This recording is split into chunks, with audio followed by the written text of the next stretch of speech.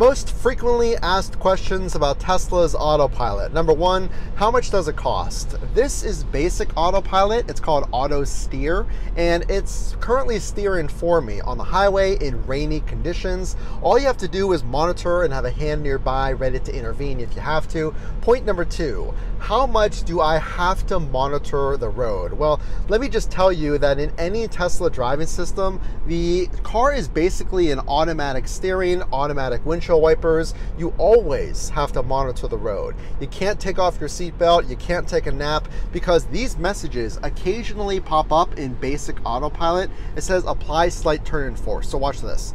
A simple nudge is all it takes, and now my Tesla is back to steering for me. And point number three, when can I use this? Well, right now I'm on the highway, it's raining, I've used it daytime, nighttime, blinding sun, fog, it works in all of those. There you go.